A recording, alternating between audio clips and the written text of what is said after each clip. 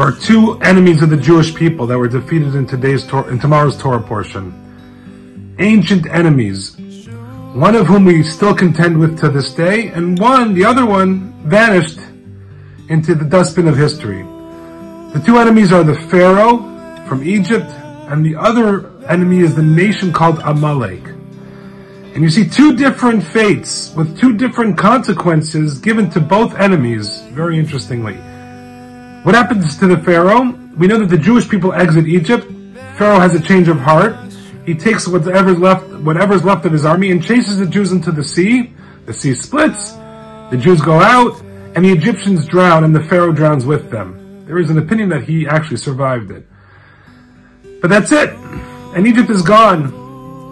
Amalek, however, at the very end of the Torah portion, is a nation that we are specifically commanded by a biblical positive mitzvah to eradicate their name forever and ever until the end of time.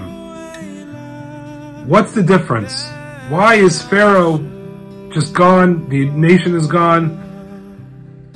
He's gone. Their memory is merely a footnote.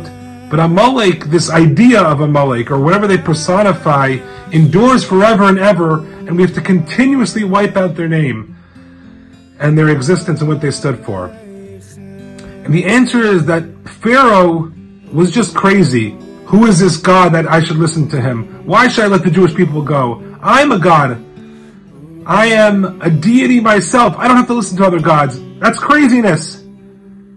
As they say, a meshugana. Okay, let him drown in the sea.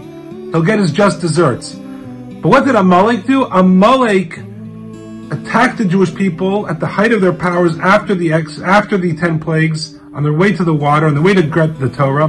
They attacked from the rear, and they attacked the weakest ones of the Jews. And they said, you are nothing. You Jewish people, you have no intrinsic value.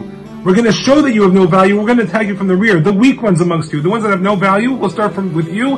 We'll make our way to the front and show that you're not the nation of God. You're not important. That is not tolerable. The Almighty says, you Jewish people have inestimable value.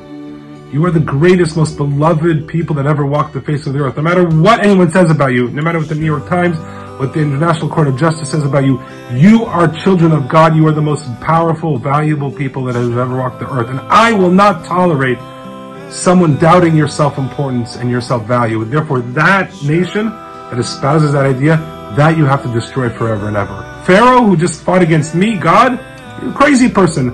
I'll get rid of him. Don't worry about him. But the people who deny your existence and your right to being and your value and your importance, that you have to get rid of on a consistent basis every day until the Messiah comes. An amazing, powerful lesson that the Almighty teaches us from the way He destroyed two great enemies of the Jewish people in antiquity, and how that one of them endures to teach us how powerful, how beautiful, how important we are as the Jewish people in the eyes of the Almighty. Shabbat Shalom.